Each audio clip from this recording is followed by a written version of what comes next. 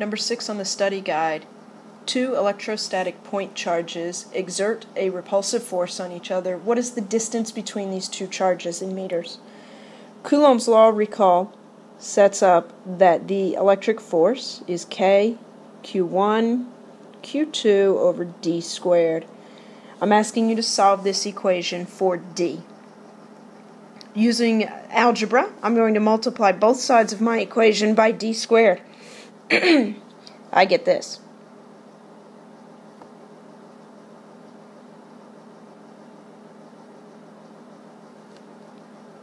Continuing to isolate the variable D, I'll divide both sides of my equation by F.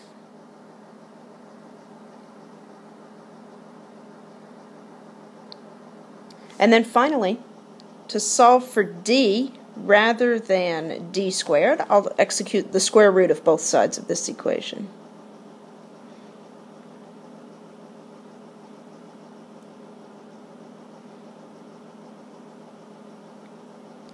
And there you have Coulomb's law solved for D.